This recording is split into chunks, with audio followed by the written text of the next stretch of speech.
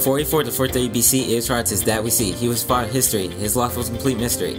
Coming to Peloponnesian War histories, we come to our friend Thucydides. He came with political realism and hated the guy's narcissism. These two men didn't like slaying, but both were part of a game. The game of historians who all wrote about Athenians.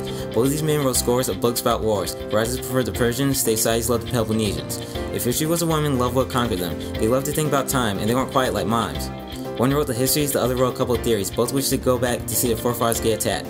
These two were true ponderers, and they were wanderers, always searching for more info so they could write it down like Cleo. They were true friends until the very end. They both liked to write about the past that had a real bite.